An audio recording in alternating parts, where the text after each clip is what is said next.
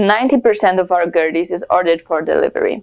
As musicians ourselves, we take packing your gurdy for that purpose very seriously. We know that it may seem scary to order such a delicate instrument and have it delivered by a courier, sometimes overseas. That's why we've developed our own flight case to ensure maximum possible safety for your instrument. Before shipping, we pack the flight case in a cardboard box reinforced with styrofoam, protecting the instrument from temperature changes during transport, and we also wrap it in a solid amount of stretch to protect it from rain. Of course, accidents can happen because, first of all, a big part of the delivery process is out of our hand, and second, wood is a sort of living material strongly reacting to the changes of the environment around it. So we want you to be aware that even if everything goes right in the building and delivery process, damage can still occur as a result of factors out of our control. It happens extremely rarely, but we want to be transparent about it with you. If the damage occurs,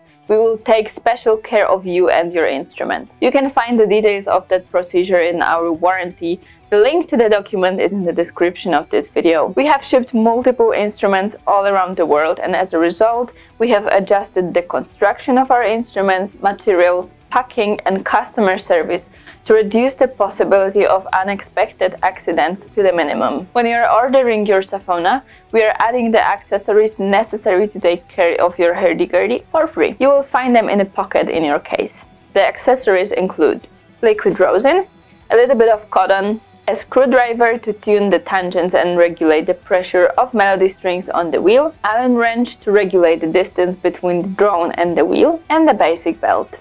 Here you can see a time-lapse of the packing process of Saphona. In the next video I will talk about the wood types that we are using in our gurdies, so subscribe to Ancestore and don't miss the next video of the series. Thank you so much for watching.